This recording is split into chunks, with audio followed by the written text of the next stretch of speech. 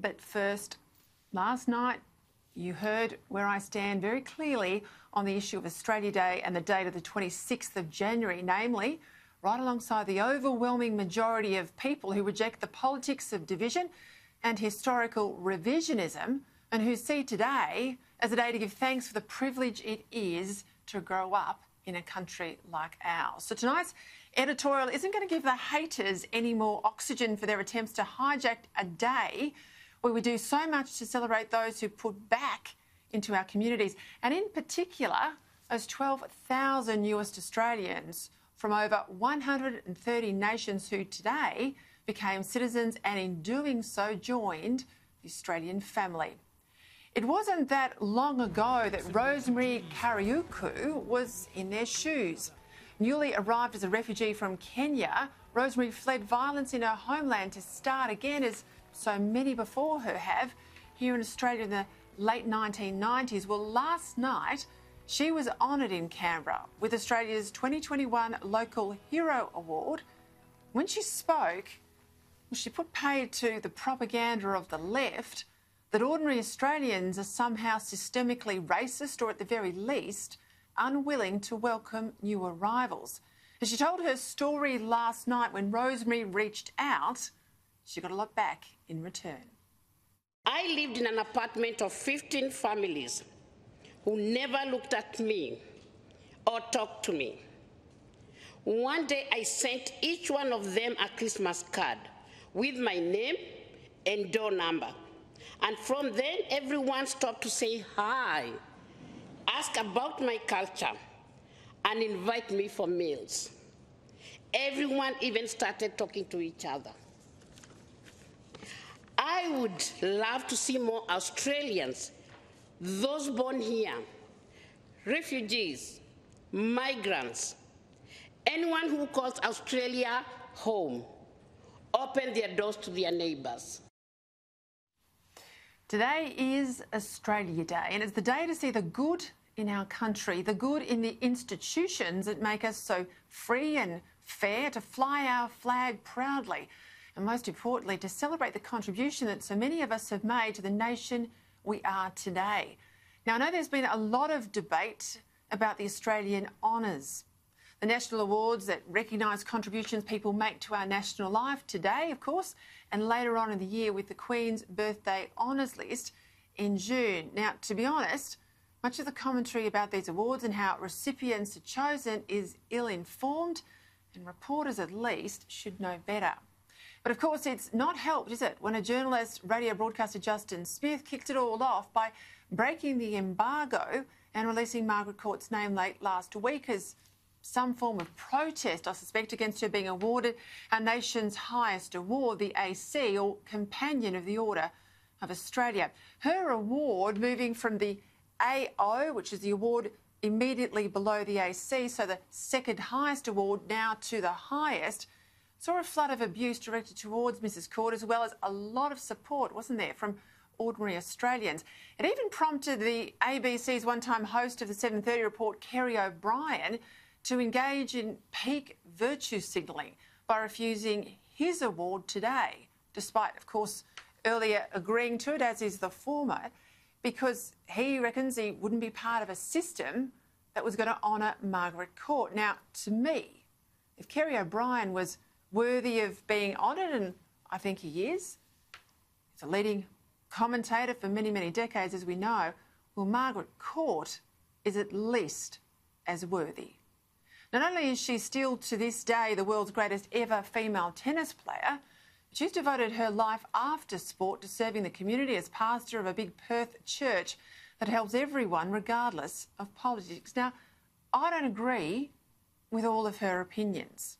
I certainly don't agree with all of Kerry O'Brien's either, but the Order of Australia is not there for political views, it's there for service. It's there to recognise people who have gone above and beyond the norm to serve others.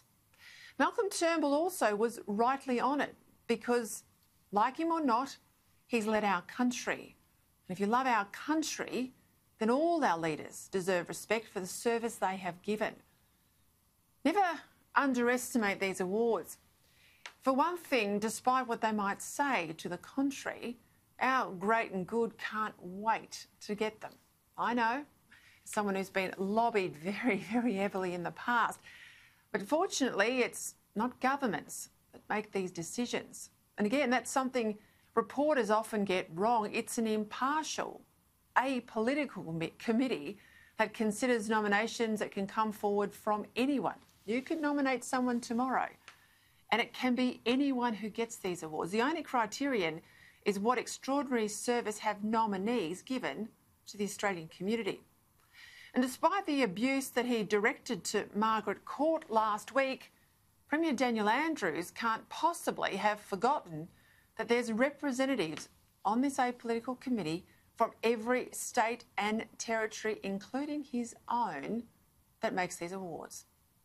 Nor, while I'm at it, will I let him get away with this. Those views which are disgraceful, hurtful and cost lives. Yeah, well, as far as I'm concerned, until you're held to account of the 800 dead on your watch as Premier, you don't get away with a cheap media line like that. As I said, today's not a day for those who hate our country. It's a day for those who love it. As well as the senior politicians and captains of industry and the many professors and academics who've been honoured today, by far the greatest number of recipients are the hundreds of good and decent people who'd otherwise mostly be unsung, but who today have been singled out as people we're proud of and as role models for the rest of us. Now, I know, as I said, there's always debate about the ACs and the AOs, which are at the officer level, but it's the members and the medal recipients, the AMs and the OAMs, where for me, my focus always goes first. Indeed, I reckon we should read the list today and on Queen's birthday from the bottom to the top, not the other way around, because you start at the bottom, you really see what our country is made of. People like 88-year-old May Blacker, who's been a resident of Cobargo for almost 70 years, who's been selling pies and pot plants for most of last year to raise money for the RFS and to help her local area get back on its feet. And Graham Paul, a Rotary Club president, Bush Tucker Garden project leader, rugby referee, Red Cross, SES and RFS volunteer, an organiser of library books for schools in PNG and convener of the Chemistry Olympiad. So much more than all of that, but gosh, that's enough, isn't it? He lost his fight with cancer a few months ago before his award. He was a recipient today, and I know it was something his family hold dear. All up, 845 people on the list of today's recipients. Maybe 50 or 60 of them you'll have heard of. Maybe 20 or 30 you might have an opinion about. There might even be a few that you don't agree with.